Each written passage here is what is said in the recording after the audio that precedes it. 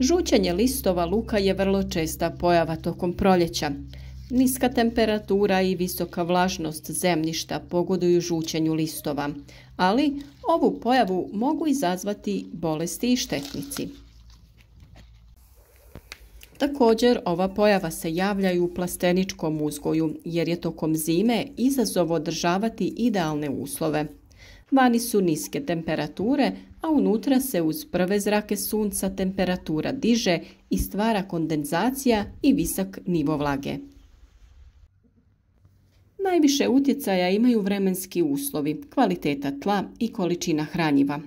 Danas ćemo govoriti upravo o temi žućenja listova kod luka, a sve ostale savjete o njegovom uzgoju te uzgoju drugih biljaka potražite na našem kanalu.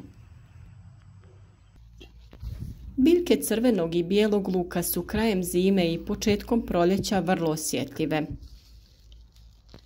Vrlo često na ozimim lukovima u ovom periodu primjećujemo simptome žućenja i propadanja listova. Ti simptomi mogu biti izazvani promjenom uslova, pojavom bolesti ili napadom štetnika. Rezultat žućenja listova luka može biti smanjen rast i prinos, ali i potpuno propadanje biljaka.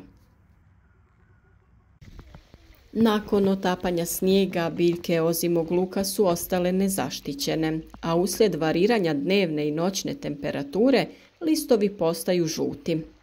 Zbog kiše zemlja je previše vlažna, što još više pospješuje pojavu žutila na listovima. Kombinacija ova dva faktora rezultira gušenjem korijena i smanjenim usvajanjem hranjiva. Ovako oštećene dijelove luka, to jest žute dijelove pera luka, preventivno bi trebalo odrezati kako bi spriječili daljnje širenje, te nakon toga pristupiti mjerama oporavka biljke. Kako bi se usjev luka što brže oporavio, potrebno ga je prihraniti, a sa rastom temperatura i luk se oporavlja od pojave žutila. Vrlo je važno da kod ove prihrane koristite hranjiva koja su bogata fosforom i kalijem, a vrlo korisno hranjivo je ono napravljeno od pepela. Nešto kasnije u videu podijelit ćemo i recept za pripremu takvog hranjiva. Simptomi mnogih bolesti započinju pojavom žućenja listova luka, jer je luk osjetljiv na bolesti, posebno u uslovima povišene vlažnosti zemljišta i niske temperature. Najčešće se na luku javljaju plamenjača, hrđa i trulež luka. Plamenjača luka je najčešće oboljenje koje se brzo širi. Bolest se javlja na crvenom luku, bijelom luku, poriluku i luku vlascu. Prvi simptomi se uočavaju na listovima, a u povoljnim uslovima simptomi se šire i na lukovicu. Simptomi na listovima su najbolje vidljivi u jutarnjim satima kada se zbog vlage formira tamna prevlaka na listovima. Ti listovi se savijaju, gube boju i tokom vremena se suše. Optimalan uslov za razvoj bolesti je temperatura do 10 stepeni Celzijusa uz povišenu vlažnost. Spore gljivice se šire pomoću vjetra i zbog toga je potrebna veća udaljenost parcela pod lukom. Kako bi spriječili širenje ovog oboljenja, potrebno je barem jednom sedmično pregledati usjev luka. Ukoliko su uslovi optimalni, pregled obavite i češće. Hrđa luka se najčešće javlja kada je vrijeme kišno i vlažno tokom dužeg perioda. Najčešće se javlja na bijelom luku i poriluku. Simptomi se javljaju na listovima luka u vidu hrđavih pjegica koje kasnije pocrne. Bolest se dosta brzo širi. Napadnuti listovi se suše što umanjuje prinos. Spore se također prenose vjetrom, kišnim kapima i preko insekata. Pojavi i širenju hrđe luka pogoduje i pretjerana gnojidba dušičnim gnojivima. Kod viška dušika u ishrani slabi mehanička struktura listova. Oni su mekši i gljivica lakše prodire u tkivo lista. Trulež luka izazivaju brojne gljivice, a za sve je zajedničko da izazivaju oboljenje koje se može pojaviti u bilo kojem razvojnom stadiju luka, ali i tokom skladištenja. Simptomi se najčešće manifestiraju vodenastim pjegama u području vrata. Vrlo često pojava ovog oboljenja prođe neprimjećeno i do razvoja bolesti dolazi tek na uskladištenim glavicama luka.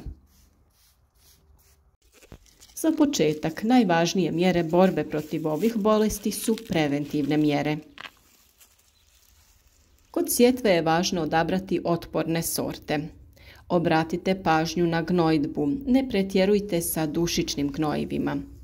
Vrlo je važno da je zemljište drenirano i da okopate kanale oko gredica na kojima sadite luk. Uklanjajte i zaostale glavice iz vrta i samonikli luk jer može doći do njihovog propadanja i širenja oboljenja. Te se držite plodoreda, ne sadite luk na isto mjesto najmanje 4 godine. Preventivno se poslije svake kiše usjev luka može tretirati pripravkom od mlijeka i sode bikarbone. Na 9 litara vode dodaje se 50 grama sode bikarbone i 1 litra mlijeka kako bi ukupno dobili 10 litara ove otopine. Ako je došlo do pojave oboljenja, u zaštiti luka se odlično pokazao pripravak od listova hrena. Napad štetnika također može dovesti do žućenja listova. Vrlo često kao rezultat napada lukove muhe možemo vidjeti žute listove. U samoj zaštiti od lukove muhe koristi se biljke i tvari koje se odlikuju jakim mirisom. U zaštiti luka najbolje se pokazao pepeo, pelin i duhan, paprika u prahu, paradajz, maslačak, ružmarin, menta, četinjače i mnoge druge biljke. O sastavu i dobrobitima pepela smo već dosta govorili, a kod uzgoja luka ističe se to kako djeluje na njegov uzgoj, kvalitetu, zdravlje glavica i ukupne prinose. Pepeo je za luk odličan dodatak zahvaljujući svom sastavu, jer sadrži mnogo minerala i drugih korisnih tvari. Možemo ga koristiti za dezinfekciju zemljišta, kao gnojivo, insekticid i fungicid. On poboljšava strukturu i karakteristike zemljišta, pomaže kod razgradnje organskih tvari te uništava uzročnike truleži glavice. Možemo ga koristiti na različite načine, ali ne više od 2 do 3 puta tokom vegetacije. Termina primjene ima više. Dodaje se kod predsjetvene pripreme zemljišta ili se posipa neposredno prije sadnje. Zatim, može se koristiti kao otopina kojom ga zalijevamo nakon nicanja ili obavljamo tretiranje u cilju zaštite od štetočina i bolesti. Najjednostavnija primjena je posipanje po površini tla. To se uvijek radi prije obilnog zalijevanja ili kiše. Na 1 metar kvadratni dovoljno je oko 100 grama pepela. Prije sadnje može se posuti po pripremljenoj gredici i ravnomjerno rasporediti. Potrebno je nakon toga zemlju dobro izmiješati kako bi se pepeo što bolje aktivirao nakon zalijevanja. Još jedna mogućnost je da pripremite otopinu za zalijevanje. Potrebno je 250 grama pepela koji se otopi u 10 litara vode. Sve se dobro promiješa i ostavi na sobnoj temperaturi nekoliko dana. Nakon toga može se koristiti za zalijevanje. Na ovaj način prihranjujemo lukovice i dajemo neophodne nutrijente kako bi se zdravo razvijale i bile otpornije na napad štetnika i bolesti. Vrlo je važno pravilno odraditi pripremu sadnog materijala kako bi cjelokupni uzgoj bio što uspješniji. U jednom od prethodnih videa smo pričali o tome kako se može dezinficirati sjeme luka prije sadnje kako bi bilo otporno. O uzgoju crvenog luka smo često govorili. Postoje različiti načini uzgoja, načini sadnje, prihrane i vrijeme kada luk uzgajamo. Jedno često postavljeno pitanje je kada je bolje posaditi luk, na jesen ili na proljeće.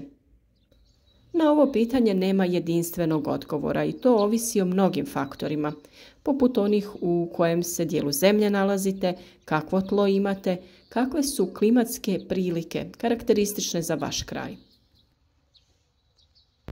Tako imamo situaciju da jedni sav luk sade na jesen, oktobar, novembar, dok drugi sade luk na proljeće u martu do maja.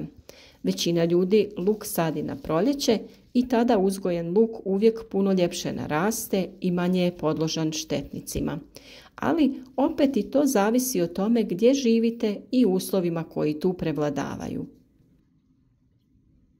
Ukoliko sami ne znate kada će to biti najbolje kod vas, najbolje je da napravite višegodišnji pokus, pa dio iste vrste luka sadite na jesen, dio na proljeće i bilježite razlike u rastu i urodu. Naime, zapažanja samo jedne godine nisu dovoljna jer nije svaka godina ista. Isti rezultat bi morali dobiti tokom više godina da bi bili sigurni u zaključak. U svakom slučaju luk i njegov uzgoj su tema o kojoj često govorimo. Tako ćemo i u ovoj sezoni sa vama dijeliti savjete o vremenu kada se sadi, prihrani, zaštiti i svemu što je bitno da bi vaš rasad bio što uspješniji. Isprobajte naše savjete, uzgojite zdravo povrće koje će biti otporno i plodonosno.